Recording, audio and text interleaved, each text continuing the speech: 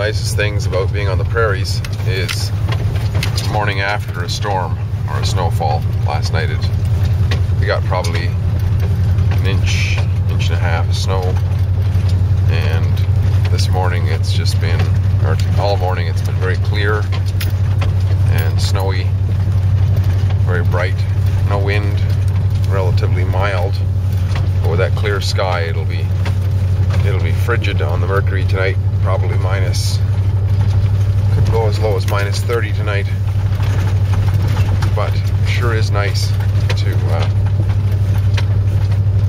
to see, you know, and with the clear sky, and it's actually inside, it's quite mild because the sun comes in the windows, warms things up, even though the heater's not on in the truck here.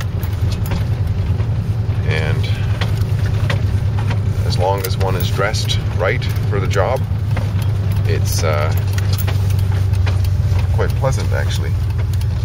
I'm going out to do some work on an outside job, put a generator inside of a sea container this afternoon, and therefore I'm dressed the part for the job. As you can see, I've got the flap hat on, I've got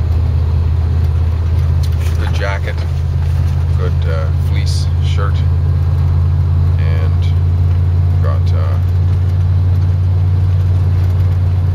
got padded coveralls and minus 80 rated Sorel boots with mitts. And of course, the beard is always good for the winter as well. So yeah, it's all going to be good. Once again, talking about equipment, we have the right equipment, we can weather most challenges.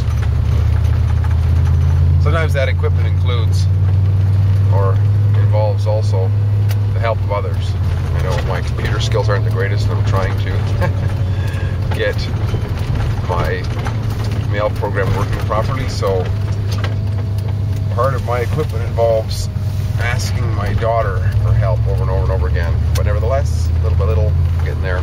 Just about to enter the freeway, so I'll just sign off for now and say goodbye. And I just wanted to share some of the beauty of the sunshine with you. And we'll talk again soon. Bye-bye for now.